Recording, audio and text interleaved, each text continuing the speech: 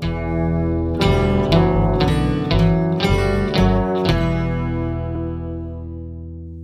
and welcome to your final Lenten Midweek message for 2021. I'm Pastor Carlton Larsen from the St. John Norrona Parish here in Saskatchewan. This year we've decided to do things differently. Everything has been different this year.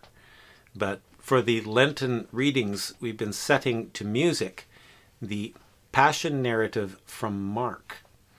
The Passion narrative from Mark is fascinating for so many reasons, but one of the challenges when you're dealing with Mark's Passion narrative is that there are at least 3 endings. At the end of Mark, the oldest version we have ends with the women running from the tomb and not telling anybody. And that's the end. They find the tomb empty and they're confused and they're frightened and they're almost panicking, and they run from the tomb. This simple short story in Mark is so human and so intimate, and it's so true to the way we react to the unfamiliar with fear much of the time. The amazing thing is, these people who were so frightened, who were so overwhelmed, became the evangelists.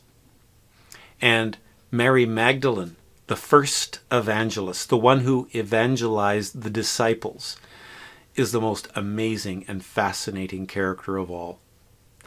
She is the one who proclaims, "I have seen the Lord." And the others, they don't know what to do, but they know that they're afraid to believe her words.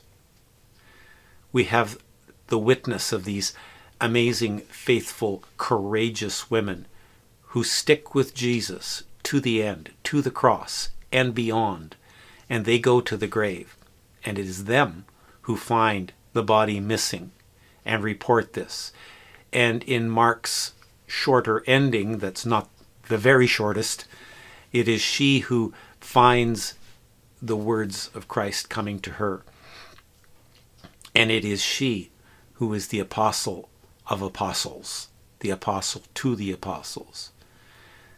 So we remember Mary Magdalene, who has been so maligned through history and who has been declared a saint in not only the Catholic tradition, but in our Lutheran tradition as well.